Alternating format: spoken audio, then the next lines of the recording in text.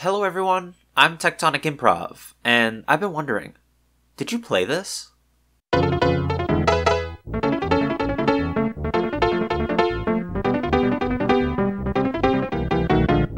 That's right, I bet you thought it was going to be another 11 months before another episode, but that's not the case. Hot off the presses is another Did You Play This?, the series of videos where I look back on games from yesteryear that didn't get a lot of time in the sun.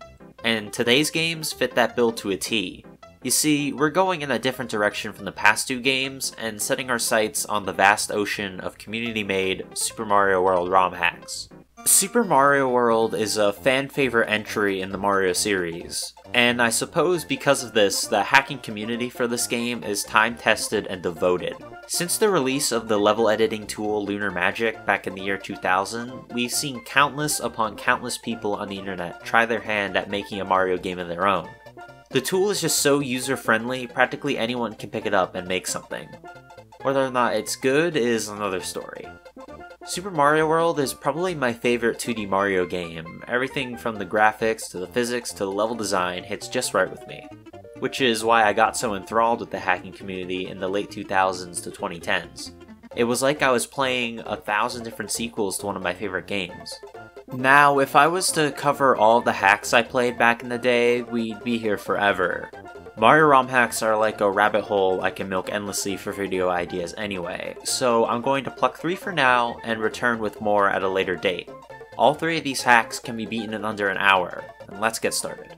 First up is Bonsai's Level Sampler, created by Bonsai Bob, or as I knew him, the Newer Guy. Back in the early days of YouTube, this guy was one of the first channels I discovered. The Newer Guy mainly showcased excellent Star Fox 64 personal bests and the like, but a few of his videos were level demos of custom Super Mario World levels. The Newer Guy hasn't uploaded in 10 years, but there is a publicly released demo of his work up on SMW Central, the premier place to not only find ROM hacks, but the tools to make said ROM hacks. Bonsai's Level Sampler is a proof of concept more than anything. There isn't a story to be found, the levels can be completed in any order, and there's a constant break of the fourth wall. It's clear the Newer Guy intended on expanding this, considering many of the levels demoed on his channel are noticeably absent here, but what we have is a solid experience. The levels here vary from ice caps to grassy hills to an airship. At a glance, you could probably pass this off as the original Super Mario World, however, upon closer inspection, it's clear to most that this is not a professional who designed these levels. There are a handful of times in this hack where you're expected to make these leaps of faith. It's annoying to be coasting through a level only to stop dead in your tracks because you're worried that if you take this jump, it could be your last. Also, some of the level gimmicks end up not really hitting as hard as they should. Take the level Mountain Line Rider for example. Halfway through it, the game explains that you'll have to be patient and wait for the moving platform to make its way through the level. Personally, I don't think this works as a concept, since instead of going at your own pace, you're forced to adhere to the speed of the platform, which is incredibly slow. It can also despawn if you go too far away from it, making the level unwinnable. For another example, both castle levels use the moving fences as a motif, making them both feel homogenized and one and the same. The music block level kinda speaks for itself.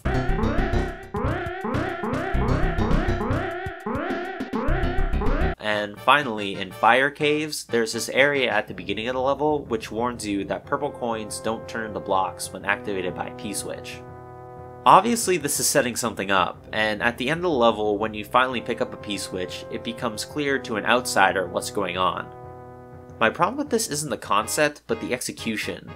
This is the only time in the game where we see these coins, not even the rest of the level has them.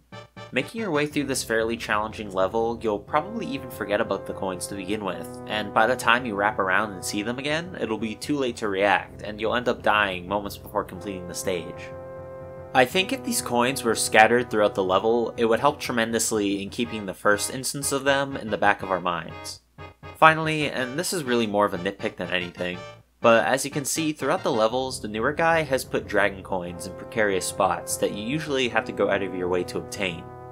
My question though is, why should I? Collecting all 5 result in the 1-up, but in a hack where you can go to any level at any time, is it really worth the risk to pick these up? That's not even taking into account save states, which I tried to keep to a minimum when playing this game, by the way.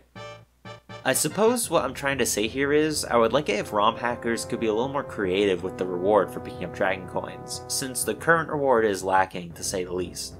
Those complaints out of the way, this is a breezy little hack that gives newcomers a small taste of what exactly this community is capable of.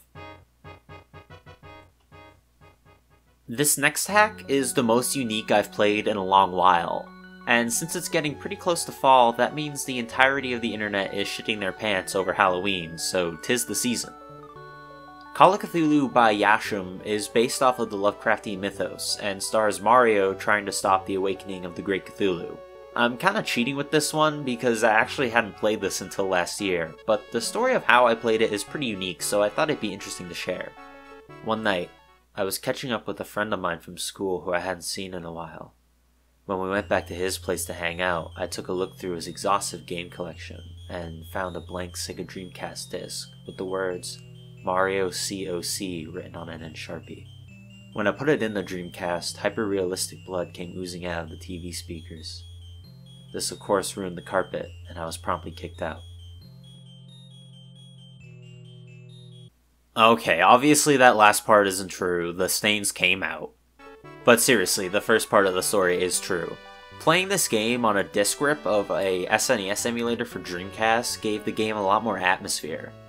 Unfortunately, I didn't get very far into the hack, as I couldn't use save states, which the game highly recommends you do, and it ran like ass. This time though, I did end up finishing it, and I was very impressed. I don't really like it when fans try to make something dark and serious out of kid-friendly material, but this time I think it was done wonderfully. It feels like Mario is in Call of Cthulhu, and not like Call of Cthulhu is in Mario, if that makes any sense. Not to mention, it's not just your typical creepypasta horror game.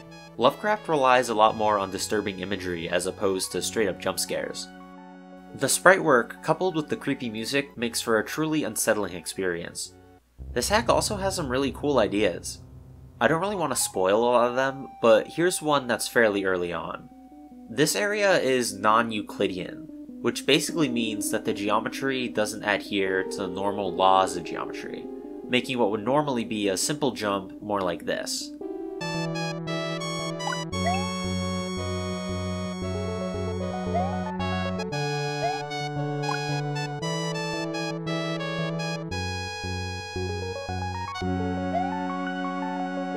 If I had any complaints with this hack, it'd be that the game really does rely on save states, since if you die, you're sent back to the beginning of the hack, which is incredibly harsh, especially if you lock yourself in a save state. Also, there are some puzzles involving pushing blocks, which I found to be somewhat tedious at times, but it wasn't enough to dampen the experience. Try and track this one down wherever you can, it's worth the playthrough. You don't even really need to know about the Cthulhu mythos to appreciate it either. I'm personally not as well versed as I would like to be, and I still like this one a lot. General fans of horror and Mario can find something to enjoy here. And so we come to our final game for the video. And this one is a unique entity, because I know for a fact that nobody in the entire world has played this hack. Because I made it. I was working on it from late 2011 up until June of 2012. I took a lot of breaks during that period, so it wasn't like it was consistent work. The day I finished the hack was interesting. I was excited to finish something and call it my own, but I was also glad to finally be done with it. Because there were some points I wanted to pull my hair out over certain things glitching out, like the overall path screwing up or disappearing sprites. Alright, so the hack is called It's a Me. And the basic plot is Mario has to head to a shoot for a documentary film about his life, but of course Bowser is trying to stop this. The hack is 6 levels long and could be completed in about a half hour. At the risk of sounding like an egomaniac, I'm still proud of some of the things in this hack. I think I did a fairly good job in the overworld, for example, and the concept of an underground forest level is a neat idea to me. However, overall, the level design is sadly pretty boring. There's plenty of stretches of land where there's nothing but a few Koopas thrown in. The water level is just plain lazy, and even the leaps of faith I was just complaining about in the newer guy's hack are here. Near the end of this hack's development, I was really itching for it to be done, so most of these are a result of corner cutting. Nothing shows that corner cutting more though than with the final Bowser fight at the end. As you can see, this guy just plain doesn't look right. Getting any ASM to work was a huge headache. So I threw my hands up, and instead of fixing the colors, gave it an in-universe reason. Yeah, see, here's the cape. I think that this is the only place where you can get the cape.